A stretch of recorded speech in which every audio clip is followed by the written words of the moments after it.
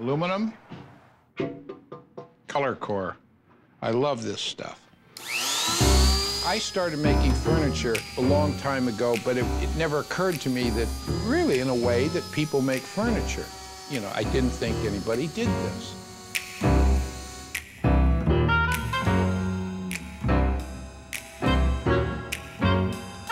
I've chosen to work with color because I want to try to do something that really pushes, really pushes me. I wanted to use the foil of that late 19th century cafe chair against something actually very modern color, modern materials. So I didn't want a wood top. And aluminum is so stable and so strong, and I can mount these bolts under here. Hey, Allison, you want to give me a hand? Make sure those pop in the hole back there. Look at that, it fits. So that's it. That's gonna be, this is a hall table and chair. I like to use green because it's so hard to work with. I like that challenge. So making a green chair is tough, but if you incorporate a lot of gold, you're safe. When I made this, I wasn't a chair maker, and I put kind of my hallmark, this line. I see people make something all rectilinear. They can be very nice. And I see people make things with curves, and they're all curves, and they get kind of boring. So you need a foil, so I try to do that. I went to art school, and I started out as a painter, but I immediately found a sculpture studio. I mean, I spent all my time there. And I really, I liked three-dimensional work. Arts and crafts was absolute freedom for me. I found myself in a class. I had a Camel cigarette in one hand, a piece of charcoal in the other, and a beer on the table next to me, and a naked woman in front of me. What the hell? I'm going to be an artist. You notice I'm measuring this very carefully. I knew him in high school. We didn't date in high school or anything. We got together after high school, and then we lost contact, and then I just looked him up one day. He was just interesting, really very comfortable to be around. When she knocked at my door, I was sitting there listening to music, and we had a Dutch door with a glass window. There was Sylvia. All right, sweetie, let's go out and have a little lunchy. And not too long after, we were married. Here? Really? Sit in these dumb chairs? Let's throw it.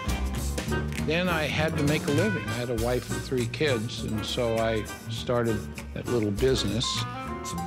Some amazing, fortuitous things.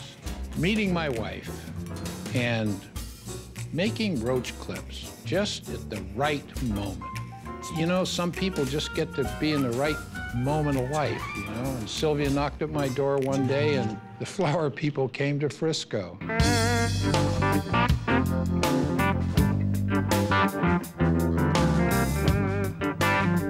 You can't believe what the Haight-Ashbury was. It was really good. So I would spend a couple weeks hammering out roach clips, and they'd buy them from me. Made millions of roach clips.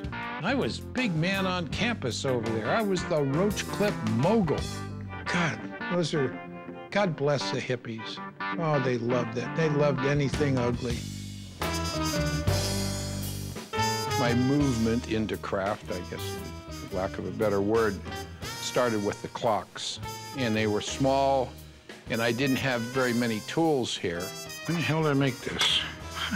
It says 1974, I still love her. And then I said, well, I need some wooden cases in these clocks. So I got a few tools, and it just happened very slowly.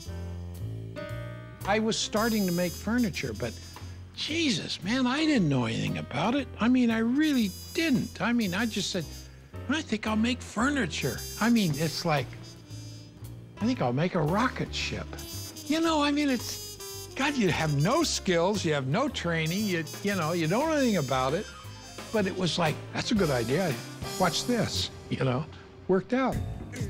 So that's how I got into furniture. I like furniture. I can think furniture. I can see furniture. And I can see it up here. What'll motivate a series is like something I want to do, like make benches or lamps or something like that. And then each one feeds on the next. I'm kind of a loner in a way. I don't see myself as a traditionalist. I hope I'm, at times, carving a little bit of new ground.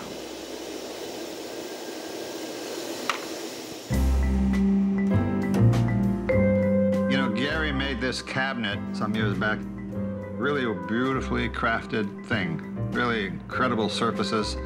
And then inside of it was this big nail, crooked, bent nail that he drove into it.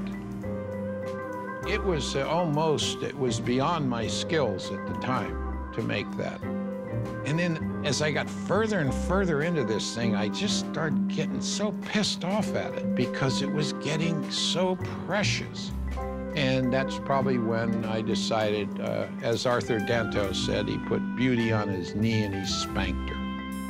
So the nail had to be. It just had to be. And I asked him, did you do that just to piss people off? Because it sure works. That's how I felt about it. But now that I think about it after, years of hindsight, I think it was a touch of genius. He's an iconoclast, and, he likes to put people to the test. It's all in good fun, of course, but he likes to do it. Driving that nail was really big deal in my life. I mean, that nail cabinet just put me on the woodworker's map. I'm so sick and tired of talking about the nail cabinet. So, okay, is that good?